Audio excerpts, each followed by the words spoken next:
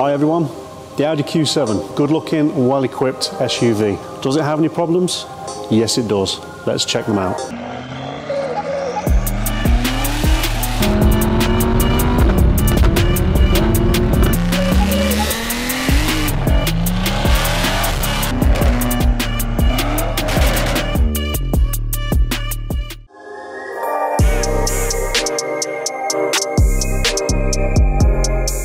Today we're going to be talking about Q7s and some of the common issues they have. We're going to start nice and simple. It's a problem that a lot of cars suffer with, not just Q7s, but we do have issues with the EGR coolers on these particular vehicles. The diesel 3 litre and the diesel V8, they have the same basic principle. They have an EGR and a cooler that sits inside the V. It gets very hot in there, there's a lot of stuff going on. And unfortunately they do clog up, and we also have problems with some of the connecting unions. They get very fragile, they start to crack, they leak out. This causes a bit of a knock-on effect with the whole cooling system, but in particular the EGR cooler. Now the injector seals on this particular 3 litre engine have become a bit of an issue. So it'll start off with a chuffing noise, you'll get some fumes coming into the cab. Occasionally misfire, sometimes engine warning lights, maybe even a leak or a sign of something leaking onto the rocker cover or the exhaust manifolds. Now this is a problem with the copper seals, the copper washers that go underneath the injectors. After a while they start to wear. This allows fumes and fuel unfortunately to escape, which is what you eventually notice. Now there's a bit of a knock-on effect from the problem with the injectors. We've also seen a few fuel pump failures on this particular model. Unfortunately, as the debris builds up from the injectors, this ends up going back into the fuel system. This is then recirculated via the tank back into the top end of the fuel system, in particular the fuel rail and the fuel pump. Now unfortunately the fuel filter isn't capable of stopping everything coming through. Some of the finer particles, they do tend to get into the fuel pump, and this in turn starts to break the internals down.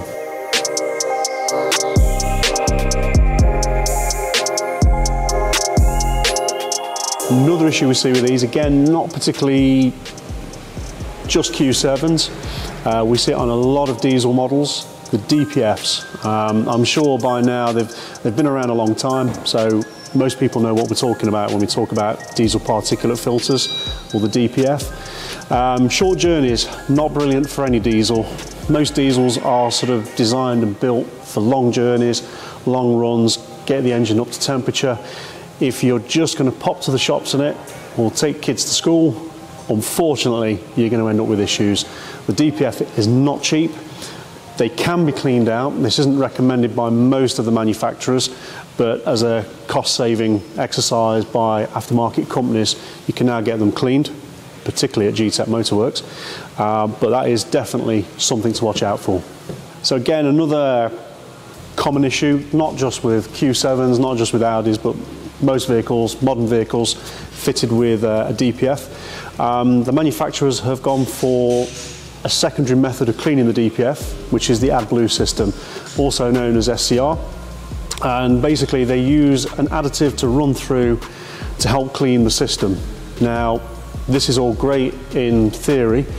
In practice it's just something else on the vehicle that has the potential to go wrong, and unfortunately AdBlue does. There's a lot of stuff involved. There's an injector in the exhaust system, there is numerous pipes, there is a delivery unit at the back with its own separate tank, and we have seen a few issues with these, either injectors packing up or becoming damaged, or the software quickly becoming out of date, or an issue with the pump and the delivery unit themselves.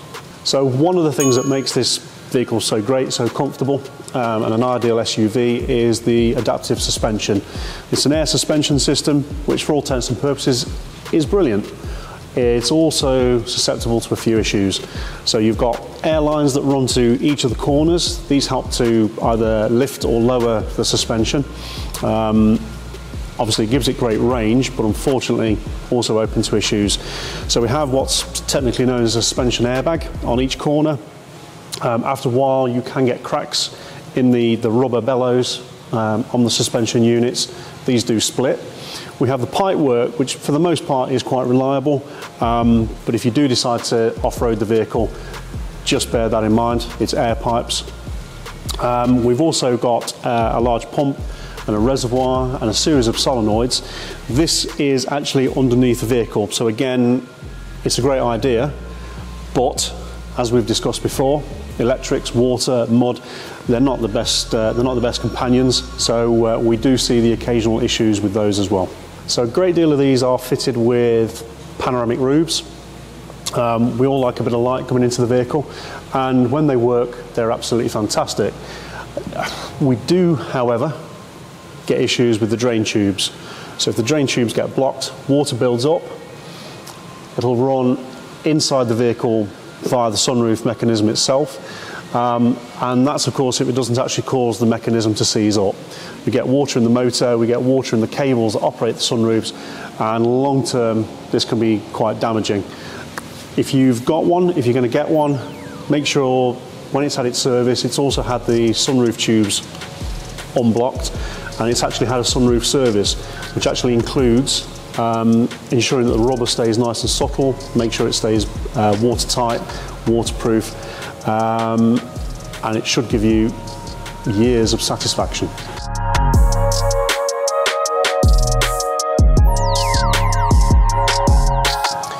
So the sound system on these vehicles is pretty good. There's a lot of speakers.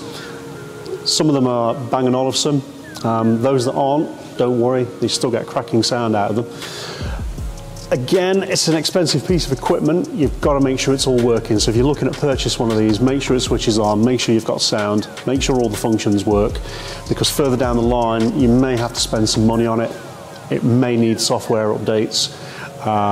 It could need one of many of the components that keep this thing up and running, most of which they're not particularly cheap. And unfortunately, it isn't something you can just go to any garage and have fitted. They all have to be coded in. They'll have a component protection, which stops it being removed from one vehicle and put into another. This is very, very difficult to overcome. So yeah, make sure it's working. And if you get a fault on your multimedia system, don't leave it too long before you get it looked at. Once one of the units starts to switch off, it causes problems elsewhere, and it can become more and more difficult to pinpoint the fault. One more thing to watch out for, particularly, is your electric tailgate. So it's a motorised tailgate. They're quite heavy at the best of times. So on this one, we've got the electrical assist. Opens at the touch of a button, which is absolutely brilliant. But if you do get a fault, 1 minute your tailgate's opening, the next minute you're smacking your head on it. So if you start to have issues with it, get it looked at as soon as possible. Some of them can be as simple as a small electrical wiring issue. Others can be a little bit more involved. One of the electric rams could be faulting. So get it checked out. GTEC Motorworks, we've done a few. So if you do have a problem, you know where to bring it. So all in all, the Audi Q7, whichever one you go for, they're a great vehicle. They've got tons of toys, and if it's been looked after, it'll serve you well. If you do have issues, don't worry, you're not going to get all those issues all at once. But any issues at all, pop it into GTEC Motorworks, let us check it out, let us get them sorted. I'm glad you've joined us today for this video. I hope you like what you see. There will be more to come. So if you click the like and subscribe, and don't forget to share, and we'll see you on the next one.